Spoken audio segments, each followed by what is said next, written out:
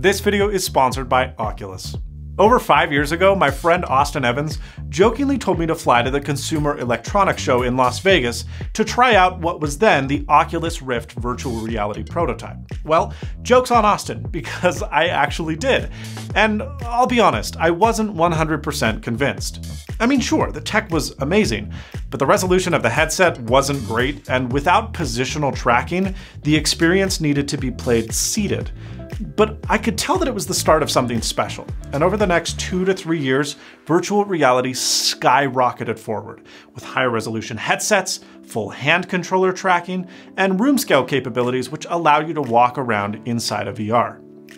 Despite these massive advancements, VR has remained a relatively niche category, primarily due to its high price, gaming PC requirements, and need to wire all sorts of tracking sensors around your room and more. At least, until now. Oculus Quest is the first VR headset that I think shares feature parity with many high-end PC VR headsets. No gaming PC, no wires, no weird setup. I honestly didn't really believe Oculus could deliver on this massive promise, but they did. This headset is mind-blowingly good, and it's going to single-handedly usher in mass-market VR adoption. Oculus has created a pleasant, albeit simple unboxing experience, with the headset, hand controllers, 15-watt power adapter for fast charging, and a very, very long USB-C cable. Oculus Quest has an internal battery large enough to game for about 2 to 3 hours, which is awesome, but it does make the headset a little bit on the heavy side at around 1.2 pounds. Luckily, the headset strap is excellent, with adjustability on both the sides and the top of the head, making extended play more than comfortable. Speaking of comfortable, the controllers, save for being a little bit front heavy, feel extremely pleasant and super sturdy, with the exception of the battery door. The controllers use a single AA battery, which isn't a bad thing per se, as they last an average of 24 hours on a charge. One minor issue I had though was that the battery door, which is magnetically attached, can become dislodged when playing intense games. It doesn't totally break immersion, and it's easy to subconsciously train your hands, but it's a little bit bothersome at first. Oculus Quest uses a pair of fantastic OLED displays with a resolution of 1600 by 1440 pixels per eye, which is quite a bit higher than first-generation desktop VR. As a result, the headset looks very sharp, text is readable, and the screen door effect, which happens because you're magnifying so closely to the displays, is reduced significantly. However, because it's a pentile OLED display, it won't appear quite as crisp as the new RGB LCD Oculus Rift S. Nonetheless, it's one of the best looking VR displays I've used to date, and that is high praise for a standalone headset. On the flip side, the refresh rate of said OLED displays is some of the lowest I've seen in any VR headset at 72 Hz. Now, 90 Hz and up has been kind of the norm for desktop VR. The lower refresh rate is noticeable when compared to PC VR with more aggressive motion smoothing. However, I think it's still absolutely acceptable. And even my grandma, who is prone to motion sickness, played with Quest for half an hour with no issues. However, your results may vary. Everything is powered by a Snapdragon 835 with 4 GB of RAM.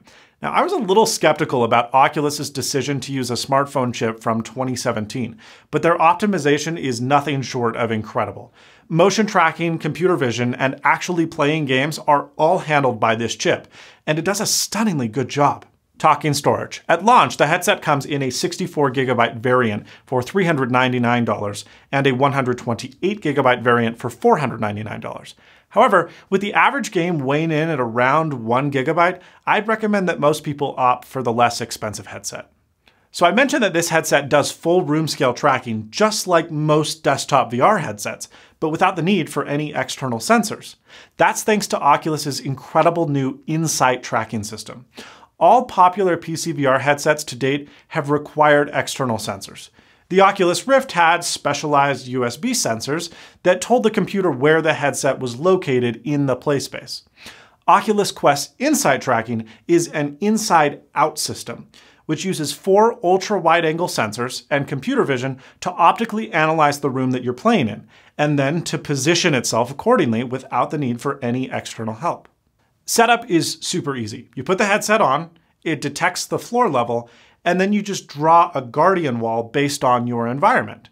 The headset will remember previously defined boundaries each time you put it on, But because it takes less than 10 seconds to set up a new play space, Oculus Quest is the perfect VR headset to take to friends' houses and on the road.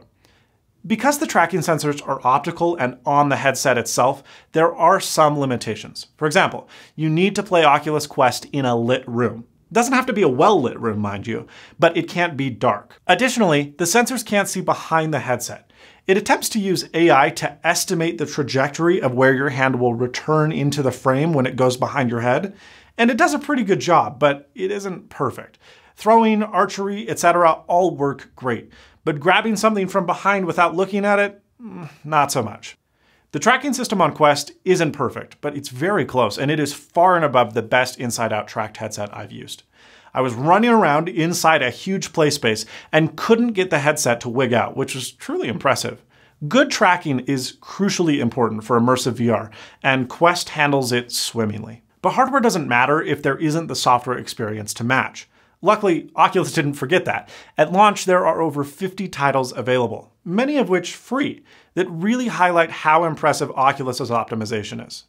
Now, Oculus allows developers to sell one copy of a game for both the Quest and Rift platforms, which they do for all Oculus Studios exclusives.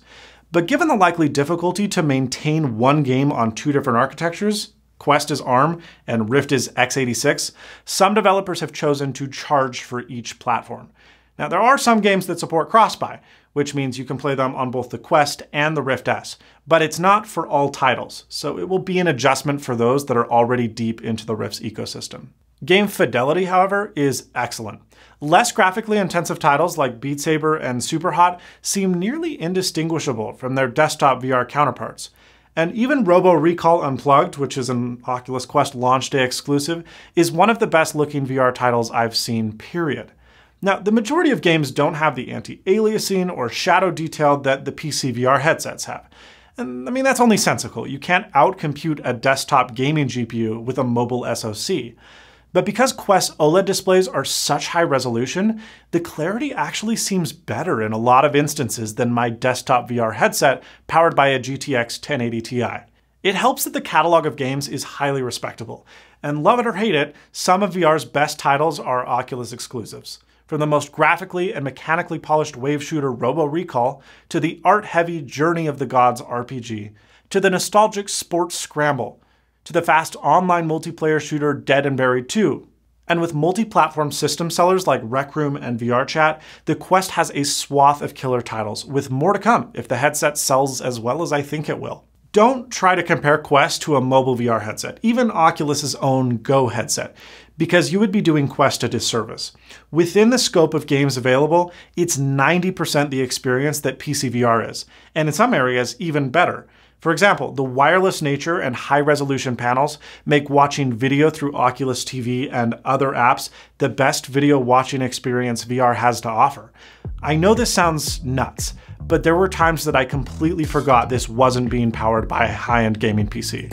And honestly, I think that's the best compliment I can give it. Well, folks, if you enjoyed this video, you know what to do. Please give it a like. If you didn't, that other button seems to work okay too. Get subscribed for more awesome tech videos like these, but most importantly, and as always, stay snazzy. See you later, folks.